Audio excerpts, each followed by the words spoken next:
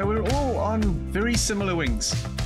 You give us a few minutes going the wrong way and we're all down. So going XC is about seeing the opportunities. In the beginning, you look at things, but you don't see. You don't recognize the signs. Things can be right in front of you, but you don't notice them or know what to do with them. So there's a lot of stuff that you can learn that you will use in cross-country flying, and don't be in too much of a hurry to scuttle off and go cross-country and then find a gap in your skills that you could have been training on the hill. You want to build a good foundation so that you can use those skills when you get somewhere that's a bit odd. And the kind of skills I'm talking about, using the terrain and being able to read where the turbulence is going to be on the terrain. So you're flying around trying to identify what part of the hill is going to create turbulence and what little obstacles are going to create turbulence, and then flying there and finding out, okay, that's a bit bumpy there, this piece is nice.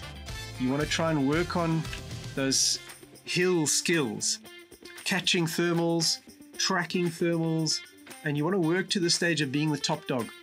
If the other pilot's around, you must be on top. If you're not, why aren't you? They've got similar glider to you, so they've gone somewhere that's better than where you are. So work on that on the hill the whole time.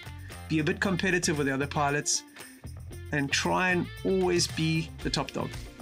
And then you want to work on slope landing, top landing, tight landings, crosswind landings, strong wind landings. All of that work is going to help you improve your confidence at landing somewhere strange. You're trying to top out in that first thermal. You're always trying to use as much of that lift as you can and to get right up to the top. And you can see it's getting a bit bouncy and sporty now. And that's because I've probably got up to the inversion layer. This is your fuel for your cross country. You need to top up as much as you can from that climb from the hill. And then you can go on a long glide from this point. Let's talk a little bit about gliding well. For your first cross country, I'm expecting you flying at 20 kilometers an hour. It just means you've got up in the thermal and you're going to go downwind. It's by far the easiest. Obviously, you need to find a safe route, but try and go with the wind. If you're going with the wind, just put your hands up, chill out. Don't worry about speed bar, any of that. Just hands up, glide.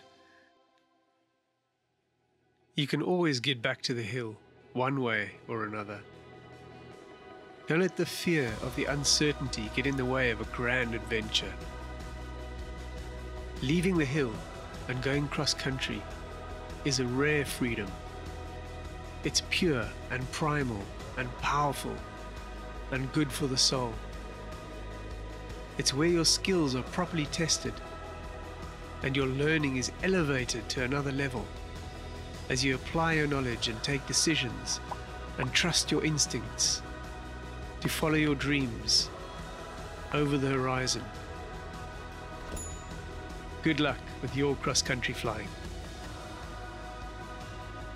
For more tips, check out the full first cross-country live stream here on YouTube, or join me on our website to follow a unique flight training syllabus and surround yourself with a great community of paraglider pilots who enjoy learning together.